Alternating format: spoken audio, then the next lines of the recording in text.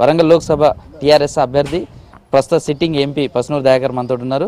ఎన్నికల ప్రచారం ఏం జరుగుతుంది, ఆయన విజయావకాశాలు ఏ అంశాలు ఆయనకు దోహదం చేస్తే అన్ని అడిగి తెలుసుకుందాం. చెప్పండి, ఎట్లా ఉంది? దాదాపు ప్రచారానికి సంబంధించినటువంటి పీక్ స్టేజ్ జరిగింది, గడువు కూడా సమీపిస్తుంది, కౌంటౌన్ కూడా మొదలైంది. ఎట్లా ఉంది ప్రచారం? ఊహించిన దానికంటే చాలా బాగుంది. అప్పటికంటే 2015లో బై ఎలక్షన్లో నాకు ఇచ్చినప్పటి దానికంటే ఇప్పుడు చాలా మెరుగుంది. ఇప్పుడు జనరల్గా కేసీఆర్ గారు చేసిన అభివృద్ధి పనులు రైతులను ఎప్పుడు కూడా ఏ ప్రభుత్వం పట్టించుకోలేదు. మనకు స్వాతంత్రం వచ్చిన కానుండి రైతులను పట్టించుకోలేదు, నిర్లక్ష్యం చేసింది.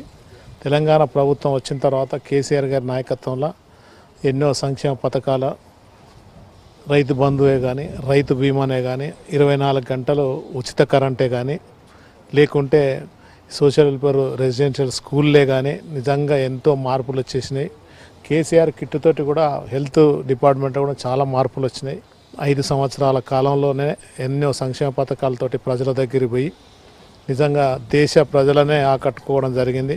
17 ఎంపీలుంటే 16 ఒకటి ఎంఐఎం 16 మనకి గెలుస్తాయన్నారు. చెప్పిన విధంగా మంచి అత్యధిక మెజార్టీతోటి గెలిచే కాన్స్టిట్యున్సీ మా వరంగల్ కాన్స్టిట్యున్సీ. ఎంపీగా సెంట్రల్ పరిధిలో ఉంటుంది, సెంట్రల్కి సంబంధించినటువంటి నిధులు తీసుకురావడం కావచ్చు, మిగతా ఈ అంశాలన్నిటి ఏమన్నా ఏం చెప్తారు? మీరు ఓటు వేయాలి అంటే వాళ్ళకు ఈ సెంట్రల్కి సంబంధించిన నిధులు తీసుకురావడంలో కావచ్చు, పథకాలు తీసుకురావడంలో కానీ ఏమైనా ఉన్నాయి అనుకుంటున్నారు? ఈ 60-70 సంవత్సరాలలో కాంగ్రెస్ బీజేపీ పరిపాలనలో నిజంగా నేను తక్కువ టైంలో మనం బై ఎలక్షన్లో వచ్చినాను కాబట్టి 3 సంవత్సరాల 4 నెలలు గడిచింది.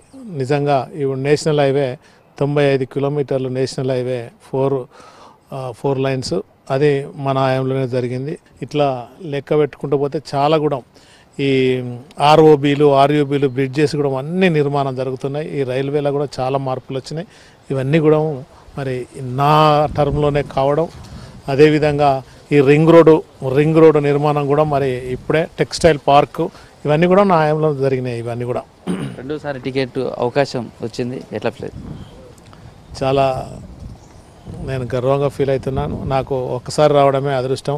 ఒక మామూలు కార్యకర్తను కేసీఆర్ గారు గుర్తించి మరి రెండోసారి కూడా ఇవ్వడం అంటే నిజంగా ఎంతో, ఏ పార్టీలు కూడా ఒక మామూలు సామాన్య కార్యకర్తను గుర్తించి రెండోసారి ఇవ్వలేదు. ఒక్కసారి అంటే ఏదో అనుకోవచ్చు, రెండోసారి కూడా ఇచ్చిందంటే కేసీఆర్ నా మీద పెట్టిన నమ్మకాన్ని నేను నిజంగా ఎన్ని జన్మలు ఎత్తినా కానీ నేను కేసీఆర్కు నేను రుణపడి ఉంటా. నేను పార్టీలో ఎంపీగానే కాదు మామూలు కార్యకర్తకు కూడా పనిచేయడానికి నేను సిద్ధంగా ఉంటాను. Thank you sir. ఇది రాష్ట్ర ప్రభుత్వం చేస్తున్న అభివృద్ధి, ముఖ్యమంత్రి కేసీఆర్ ప్రవేశపెట్టిన సంక్షేమ పథకాలు ఇవన్నీ తనకు విజయ అవకాశాలు కలిగించే విధంగా దోహదపడతాయనే ధీమాను మాత్రం ఎంపీ ప్రస్తుతం వరంగల్ టీఆర్ఎస్ సిట్టింగ్ టీఆర్ఎస్ అభ్యర్థి పసునూరి దయాకర్ చెప్తున్నారు. కెమెరా కాంతి కుమార్తో కృష్ణమోహన్, V6 న్యూస్.